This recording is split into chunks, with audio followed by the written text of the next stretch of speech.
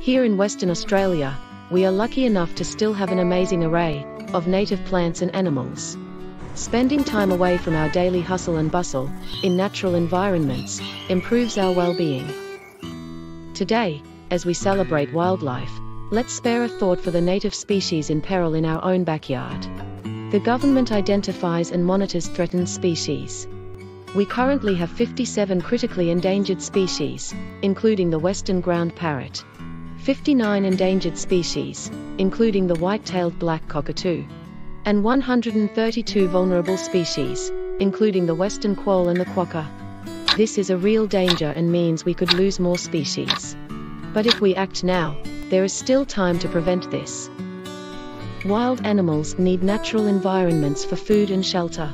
We can help by protecting critical wilderness areas, and taking other steps, like growing native species in our gardens, controlling our cats and dogs, reusing or recycling whatever we can, and many other simple steps.